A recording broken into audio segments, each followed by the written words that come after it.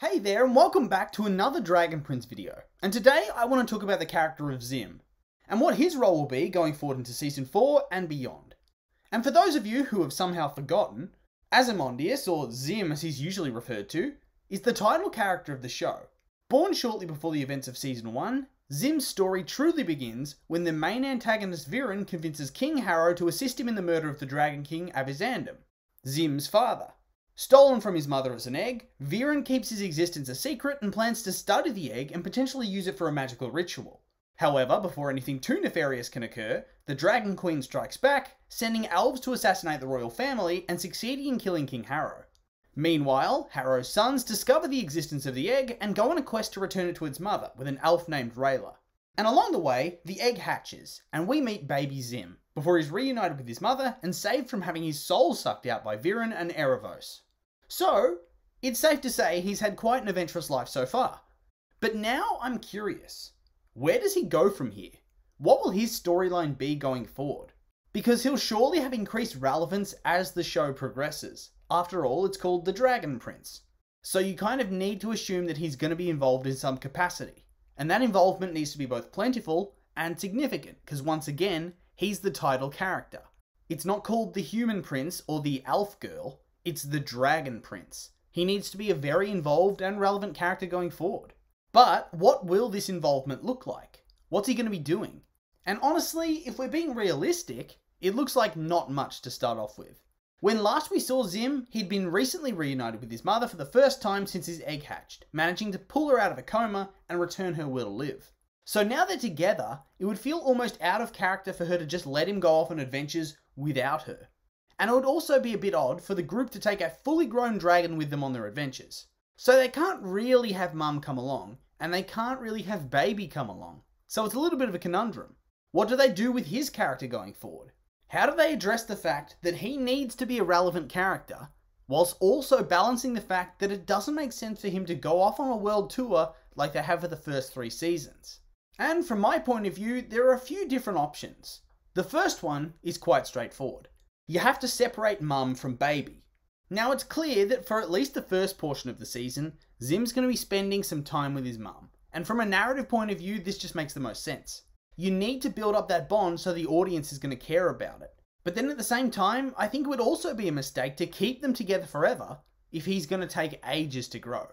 Because once again, the show is called Dragon Prince, not Dragon King. So I doubt we're ever going to see him be a full-grown dragon until some sort of epilogue at the very end.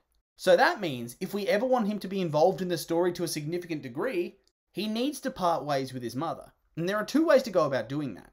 The first, of course, being you kill her off, which really isn't out of the realm of possibility. Remember that Harrow and Viren managed to take out the last king on their own, and Viren's still around. And Claudia is very powerful. I mean, she resurrected Viren and fixed up Soren's spine, so she's obviously one tough customer. And then on top of that, they have Erebos with them. And I mean, surely somebody who's being positioned as the main antagonist of the entire series should probably be somewhat powerful, no? So, killing off the Dragon Queen partway through the next season, or even at the end of the season, is definitely a possibility. But if they didn't want to go that far, just separate the 2. Either through the Queen getting attacked and being badly wounded, the prince being kidnapped, or even the queen sending him off to go into hiding to protect him. And all of these scenarios also make a lot of sense, so you don't need to fret for the queen just yet. She isn't necessarily going to bite the dust. And this would actually be an interesting path to take, because he's still relatively weak and helpless, and would need to slowly grow over the seasons without another dragon to guide him. Kind of like how Callum's had to sort of puzzle his way through learning magic on his own, instead of having a mentor watching over him every step of the way. And this brings us to option 2, which is a bit more straightforward. Dragons simply grow up fast. And so, during the course of the season, he quickly goes from a small little baby dragon that's largely incapable of looking after itself, to a decently sized adolescent dragon, maybe the size of that raven thing that Ezran flew around on. By having him grow larger more quickly, likely via magical means, it ensures that he can still remain a relevant character and involved with the plot, without it seeming ridiculous or like he has stupid plot armor in order to keep him around. Plus, it would also explain why the queen would ever let him out of her sight. If he grows, he'd be far safer than if he was a baby. And then of course, there's simply the tried and true time skip to get us where we need to go, where at some point during the story, we jump a significant period of time. And whilst I have gone over this in a previous video, I'll just repeat myself a little bit. Dragon Prince feels like one of those shows that kind of needs a time skip, simply because there just hasn't been enough growth on each of the characters' behalves throughout the first 3 seasons. And that's going to be especially noticeable with Zim, who's literally just a baby. He can't do anything. He can't talk, he can't fight much, he won't be able to stand up against Erebos and co.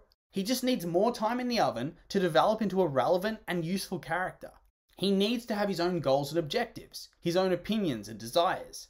Because if he doesn't, then he just remains as a plot device character.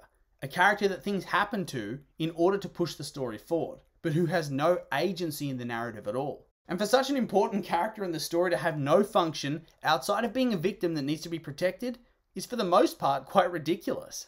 And so, skipping ahead a few years and showing off what he's done in the meantime via flashback may be a more efficient way to show off his character development and turn him into a character that has a fully fledged and important role in the narrative. And so, that brings us to the end of the video, and I'd like to hear your thoughts. What do you think about Zim's character going forward? How are they going to handle him in the future? Is he going to be a fully fleshed out character, or more of a plot device? I'm curious to hear your thoughts, so make sure to leave a comment and let me know.